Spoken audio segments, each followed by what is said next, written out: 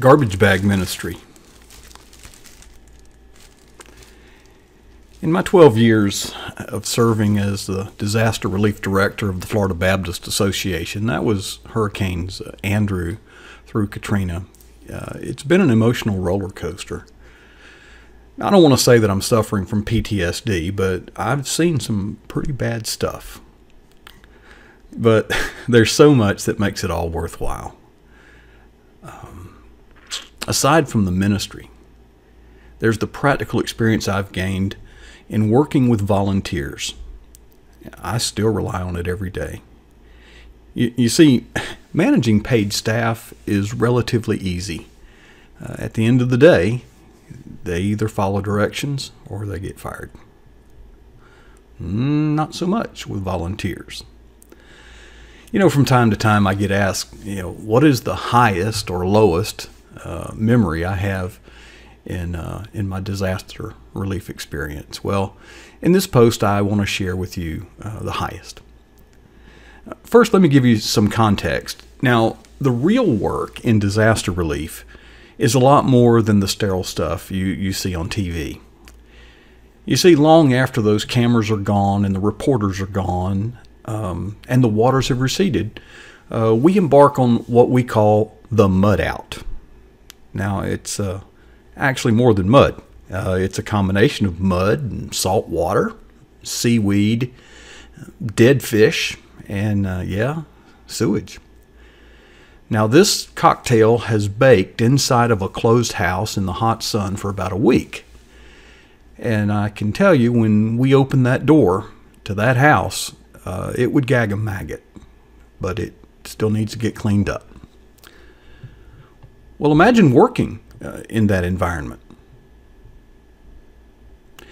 Then imagine how you would look after you've worked all day, cleaning that crap up, literally, in the heat and humidity.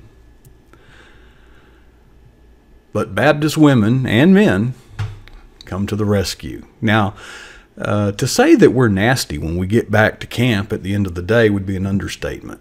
But you see, that's about to change, because we get greeted by a cheerful team of laundry volunteers. Now, they're rigged up with these really cool custom-built trailers.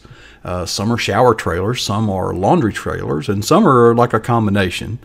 And there's washing machines lined up down one side, and there's dryers lined up down the other. It's really cool. So after a hot shower, well, it's usually hot, not always.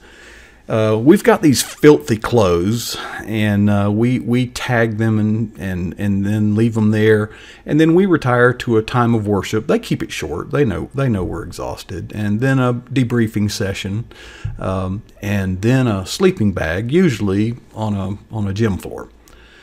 So the next morning, the clothes that we dropped off the night before are bagged and tagged with our name, nice and fresh. And that's because those laundry volunteers have been up all night washing our clothes that were previously unfit for anything other than a hazmat unit. God bless them. Yeah, they are the real champions of disaster relief. But one day was special. It was different. I want to share this with you because I'll never forget it. Somewhere, someone in a Southern Baptist church leading a group of mission friends. Now, what that is preteen girls. Google it to find out more. Well, the leader got an idea for ministry. Now, it wasn't hard and it wasn't expensive, but it was powerful beyond belief. One day we picked up our bagged and tagged laundry, but something was different. Instead of the usual white kitchen trash bags, our clothes were bagged in, well, a white kitchen trash bag. But they had been sharpied with these colorful and decidedly feminine graffiti. Things like, "You're our hero," "God bless you," "We're praying for you," "Thank you for your service," and so forth.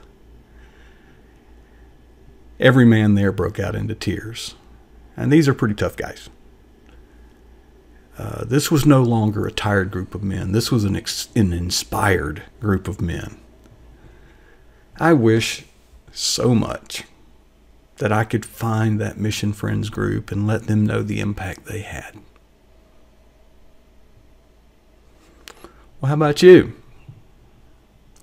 You ever feel like, you really can't do anything significant for the kingdom? Don't be fooled, you can. Now, you may never know this side of heaven how a simple act of kindness can impact others. Just some ideas. Offer the use of a cell phone charger at a hospital waiting room. Someone may need it.